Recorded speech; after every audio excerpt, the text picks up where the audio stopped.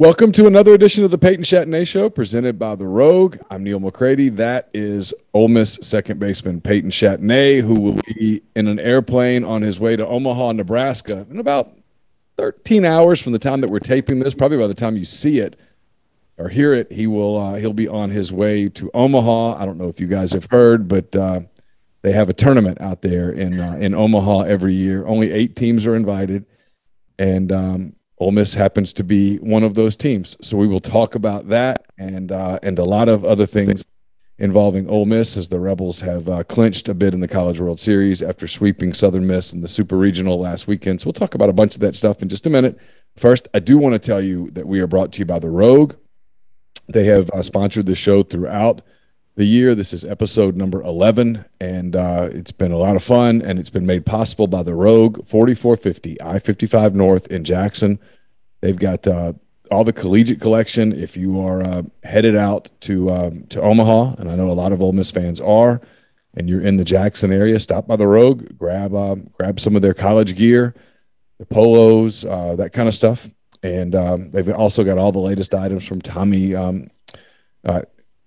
I forget all the names, all the different brands. They've got them, whether it's like Tommy Bahama or whatever the case may be. They've got all that stuff. They hand select pieces from work to lifestyle to nightlife. They've got it all at The Rogue, 4450 I-55 North in Jackson, or therogue.com. Peyton, how are you? I'm doing well, man. I'm doing well. If I told you on the Sunday afternoon after you guys lost the series finale at Arkansas to go to 7-14 in the league, if I told you, hey, you're going to Omaha, would you have thought, nah, you're just being super? What would you have thought if I told you that? It's crazy because, we still believed in the little bit of hope that we had left, the slim chance that we were going to make it.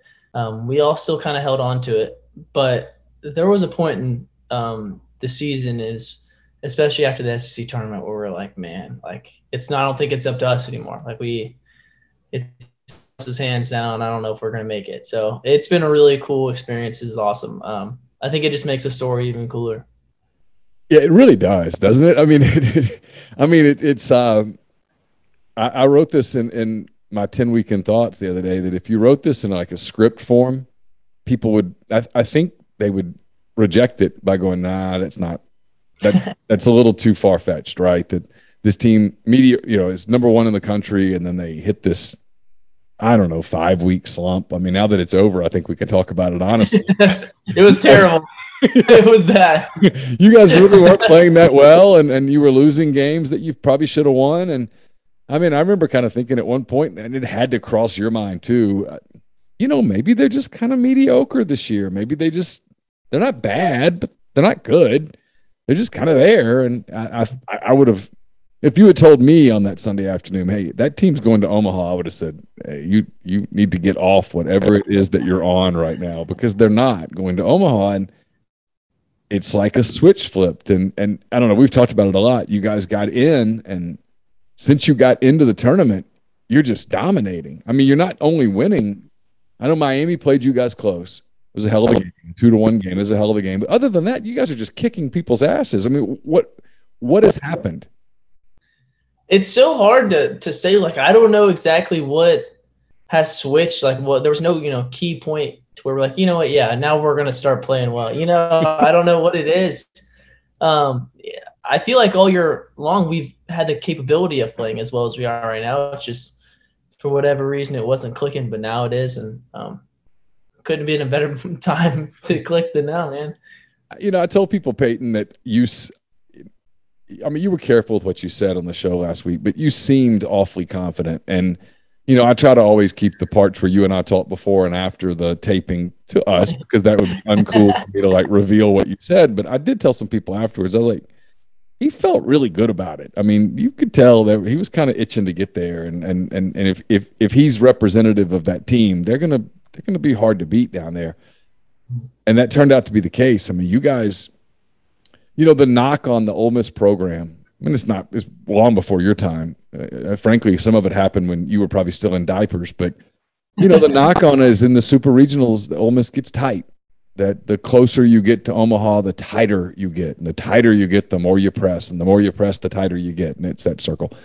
You guys were not that at all. I mean, you guys were like, I don't know if you were, you tell me. I mean, I'm the one interviewing you, but I don't know if it was looseness or confidence or a little combination of both, or just kind of a, hey, it's just baseball. I don't, it was, there was a body language that was kind of laissez-faire, if you will.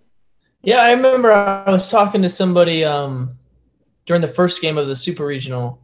I was like, it just doesn't feel like this is a Super Regional right now. Like it actually feels like it's just another weekend. It really did. Way different than I thought it felt last year, like completely different. And you're probably right about, like, we probably did play a little too tight last year. And, I think we had a great team. And I think we were capable of making it last year, but it just seemed like we weren't playing the same way we're playing right now. It really does feel super loose. And part of that is our coaching staff has been doing a really good job of it this year. I forget exactly when it was weekend, but there was a point when Coach Clem, our hitting coach, came up and talked to the hitters. We hadn't scored yet. It was like the third inning or so or something like that. And was just kind of like, hey, like, don't get frustrated. Like, stick to our plan, stick to the process.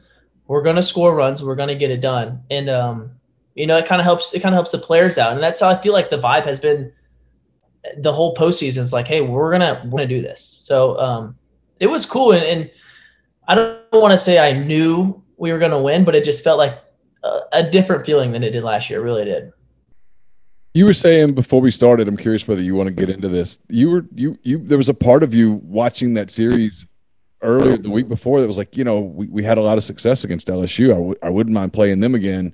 You had lost a game to Southern Miss. You'd beaten Southern Miss, but there was a lot of talk about their historic season, and it was going to be really hostile and all that stuff down there and all that stuff.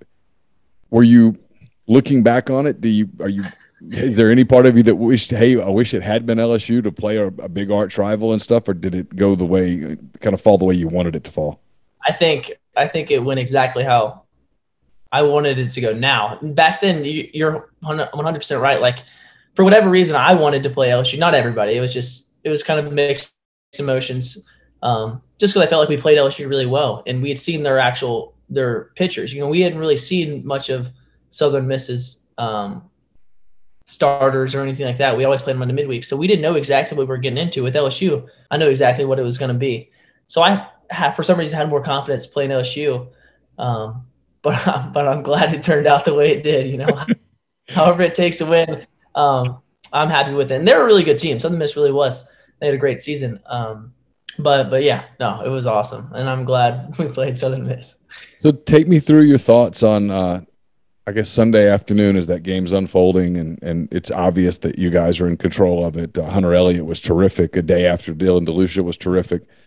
As that becomes, I'm sure you're counting outs in your head a little bit. You're trying not to get ahead of yourself, but as it becomes obvious that barring some sort of a disaster, you guys are going to win. What's kind of going through your mind at that point? I remember it was the top of the 8th inning. And I remember I was literally playing in my head like what the announcers were saying out there, like, they're only 6 outs away from winning this thing. And I just remember saying 6 outs and then 5 outs and 4 outs. And it kind of just went down all the way. And I kind of told you this before, but it felt like the way Hunter was pitching, if we could just scratch one run, we would have won that game, which is true. We would have shut him out. But we had so much confidence in him, and the way he's been pitching lately has been unbelievable for us. But it was a really cool moment, and to have Tim be the guy that catches the last ball, it's like the most historic and heroic thing for him. It was awesome. Yeah, it was super fitting, wasn't it? The ball got hit to him again. That's kind of part of the script where Hollywood would have been like, "Come on, let's mix something up here," because this is. Yeah, we've literally said like whenever we kind of started to turn the page after we were 7-14, like they're gonna make a movie about this. They're gonna make a 30 for 30 about the team that was 7-14. Wasn't supposed to get in, then make a regional and then make a super regional and win it and go to Omaha. This is an unbelievable season, and the lows really do make it that much cooler. They really do. What was that bus ride like back? It was a lot of fun. I think the coolest story I have is, so normally Coach Clem drives. So his family went, and so he would normally drives back, so that way his wife doesn't have to drive all the way back by herself. And he was getting ready to get into the car, and his wife looks at him and was like, "How many times has Ole Miss been to Omaha?" Something like that. And he said 2. And how many times have you been a part of that? And it's once. He goes, "Why don't you ride the bus back?" So he was fired up that he got to ride the bus back, and we all hung out and did our normal stuff. And that's what I love road trips so much. We just all get to hang out and everything like that. But it was fun. We were playing music and jamming out, and it was a great time. Whenever we got back, it was even cooler. Whenever we got back, there was like a ton, like 300 people there waiting for us, and then DJ and all sorts of stuff. It was awesome. Oh, that is awesome. I've told people that I thought, just based on doing this show and kind of getting to know you, that I thought you guys were in better position to do this by going on the road than you would have been in Oxford. Not that there's obviously you love playing at home and you love playing in front of your home crowd and stuff, but there's something about teams that like each other, teams that have been through adversity together, that going on the road and just having friends and family and girlfriends and stuff, that's all that's there, right? There's not a lot of the outside stuff, and there's not the angst and that kind of thing. The angst is on the other team. I mean, Southern Miss had all the pressure. They'd had the historic season and all of that stuff. And I thought you guys, it gave you better odds playing on the road than had it been at home. Yeah, honestly, I mean, we love playing at Swayze, no doubt, but we have been playing in these pressure games and these super must-win games for so long now that it almost gives us an advantage.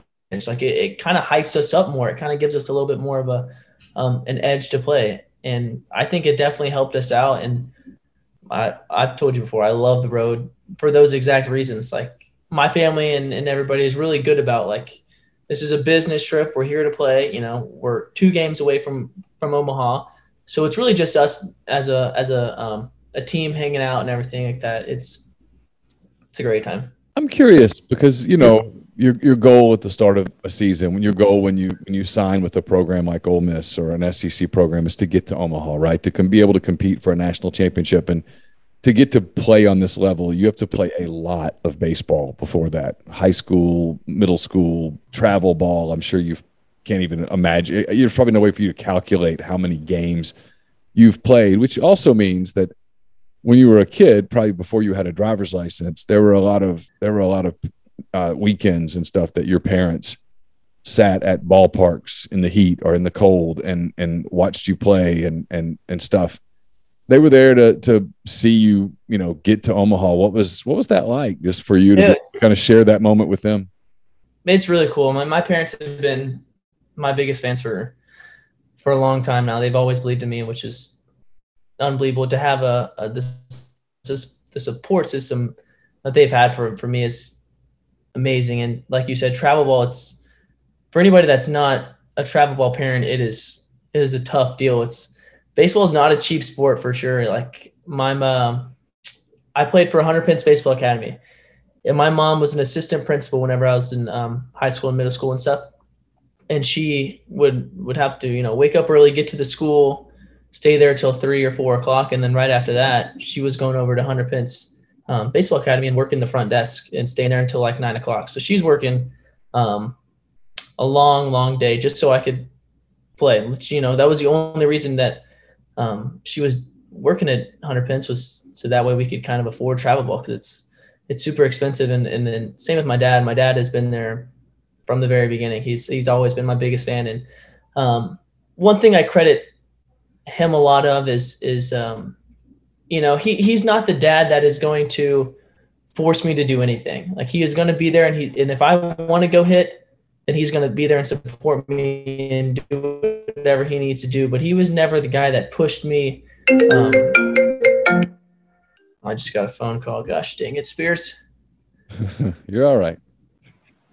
I don't know if you're still there. I lost you. Okay, there we go. Yeah, okay. But he was the guy that never pushed me to do anything.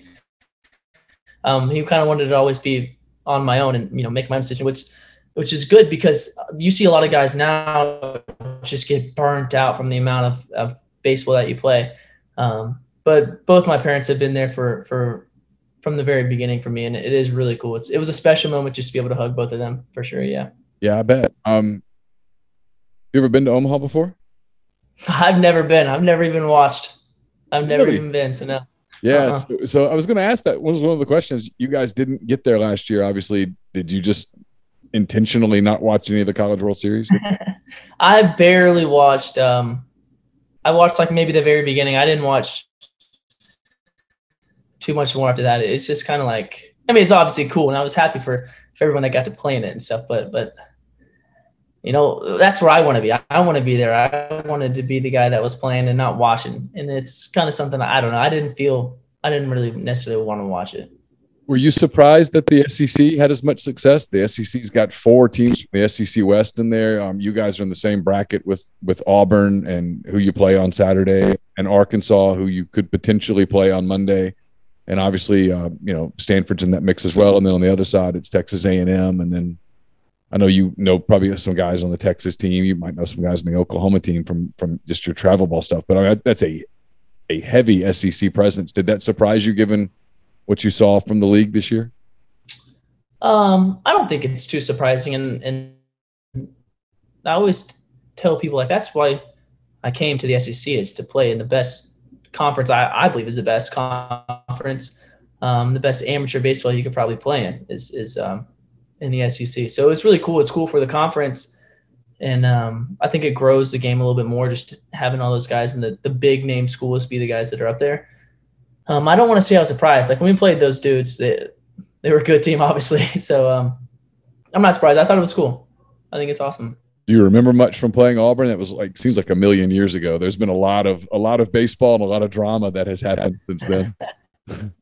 Yeah, honestly, that feels like it was last year playing Auburn. Like that was a completely different season. That was a different season for both of us, I feel like. So it's going to have a little bit of familiarity a little bit, but I think it's going to be kind of a different feel. I think both teams have probably changed a lot.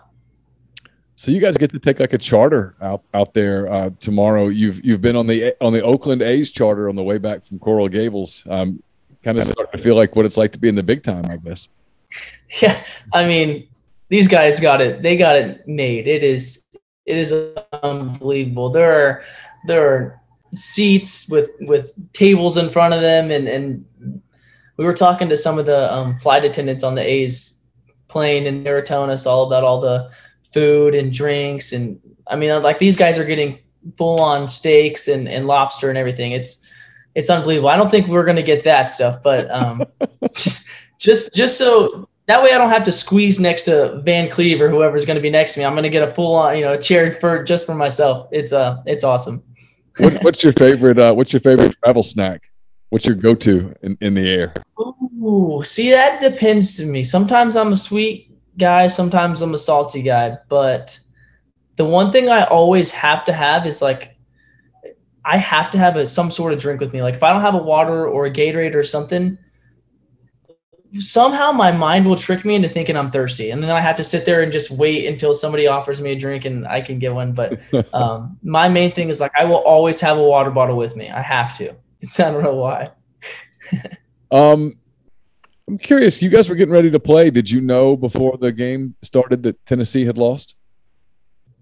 No, I knew in the middle of the game they put it up on the jumbotron of all the the scores of the games, and I had seen that they lost, and I was kind of thinking like, that's not real. Like that's got to be from yesterday's game or something like that. Like there's no way Tennessee's out of it, right? There's no way. Like this team is one of the best teams to ever play college baseball. And then I remember we got back in the dugout and everyone's like, wow, Tennessee lost. This is crazy. And then I went back out onto the field and I was kind of talking to the umpires. And, it's always good to talk to the umpires and try to get to know them and be friends with them.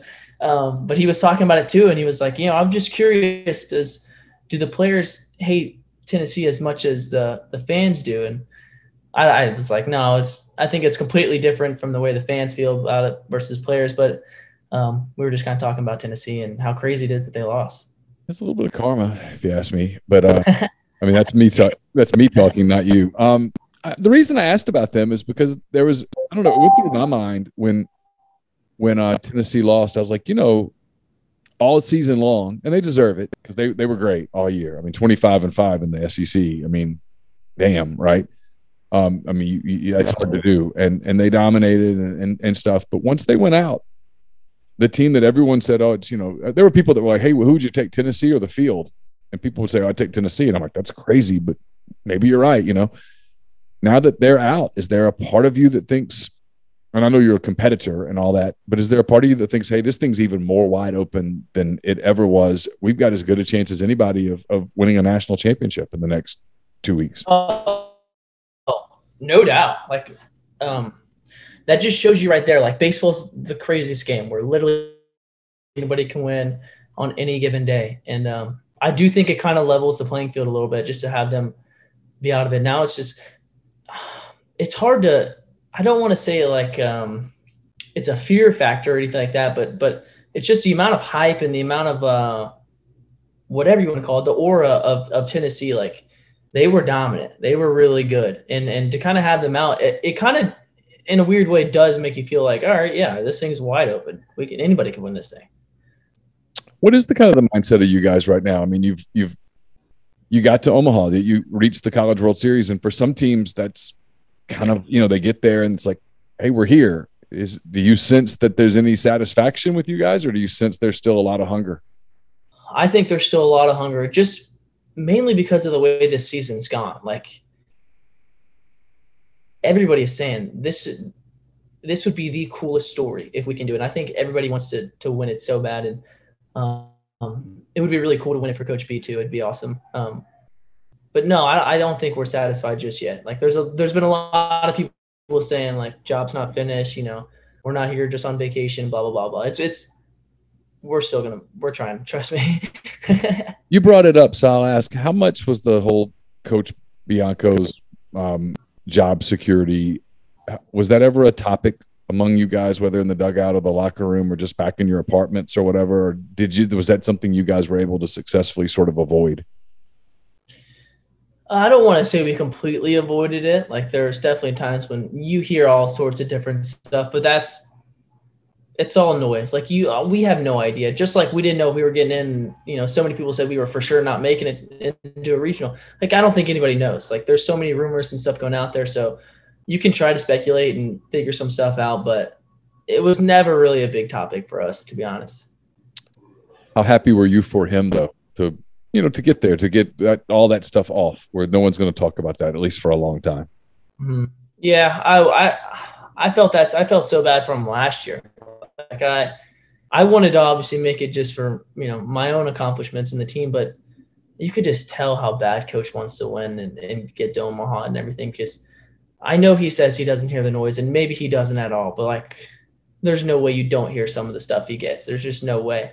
I was so pumped up, and somebody asked me earlier today, like, what was my favorite moment from after winning? And it was whenever we were all jumping up and down, dogpiling, and then we kind of got together, and Coach B just got in the middle and starts yelling and goes, hey, he goes, I need a hug. And we all, like, hugged him and we started cheering. And it was just a really cool moment for him and for us. It's, he's been there all year round. Like, he's one of the only guys, that has been able to, he's our leader. He's our guy that gets us going. And he's the one that has believed in us and told us, hey, there's still a chance we can make it. Don't listen to what those guys are saying out there. Like, we can still do it, that type of stuff. So it was really cool. It was a special moment for us. We started this season talking about the cold. I remember in episode 1 of the show, we were talking about how cold it was and you had to ignore the cold. You had the exact opposite of that last week in Hattiesburg. It's going to be super hot in Omaha too. They're talking about like 106 on Monday or something like that. When you're on the field, is it especially on those turf fields where I was telling you, I mean, my son had a soccer game a minute ago, and that turf that they were playing on, it had to be 140 degrees, which is what you guys were just playing on. Is it hard to ignore that heat and focus? Is it easier to focus to block out the heat than it is the cold earlier in the year, or how's that work? Listen, I will keep my word about what I said earlier, or one of our first episodes, about I would rather play in 110 degrees versus 45 degrees. I think just part of it's probably because I'm from Houston, Texas, and it's always hot and muggy there and everything.